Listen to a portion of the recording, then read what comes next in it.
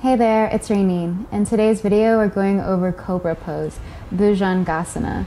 This posture strengthens the back line of the body while opening the front. Energetically, it's grounding, and it's commonly used in warm-up, in namaskar, in the meat of your practice, even the end. So for this posture, I'm going to have you start by lying flat on your belly.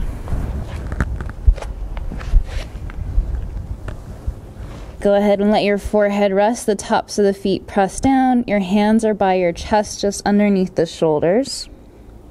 And we're going to move piece by piece.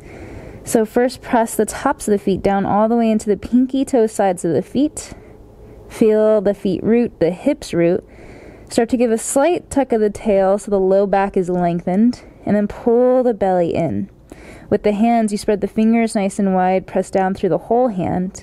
Start to pull the shoulder blades toward each other, the elbows toward each other, and then pull the shoulders away from the ears as you start to lift the chest up off the ground.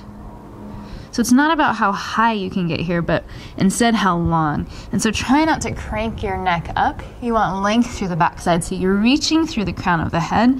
Shoulders pull away from ears. Shoulder blades and elbows pull toward each other, and you're not pressing the ground away. If anything, it should feel like you're trying to drag yourself forward, so you're pulling the heart open. And this is Cobra. If you have any questions about this posture, let me know down in the comments below. If you found this video helpful, give it a thumbs up and subscribe for more. Thanks so much. I'll see you in the next video.